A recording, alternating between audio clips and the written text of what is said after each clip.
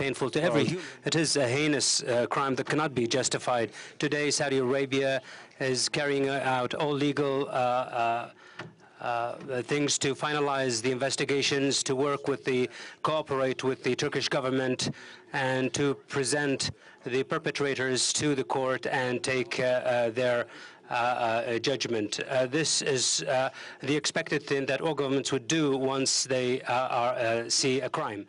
Undoubtedly, the cooperation today between the Saudi and Turkish government is unique, and we know that many are trying to use this painful thing to drive a wedge between Saudi Arabia and Turkey.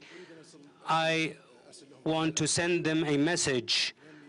They will not be able to do that. It will not happen, and we will prove to the world that the two governments are cooperating to see that all perpetrators are taken to court and justice will be seen at the end. This is what I can say. In addition to this, Saudi Arabia has taken steps, very huge steps in developing the Saudi economy in the past 3 years, and in restructuring many institutions and sectors. Today, it is time to restructure national security institutions in Saudi Arabia in order to meet and be equal to the rest of the institutions that have been upgraded and developed.